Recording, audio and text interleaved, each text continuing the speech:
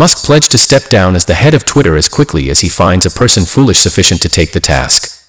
Here's a list of candidates who may want to be considered. Jason Calacanis, a success tech entrepreneur and near friend to Musk, is likely to be taken into consideration. Calacanis was an early investor in Robin Hood and Uber and a popular manager at Netscape. Any other candidate is David Sacks, a friend of Musk's who co-based a successful Challenge Capital company. Former Twitter founder and CEO Jack Dorsey is also a candidate, however is said publicly that he has no hobby in the job.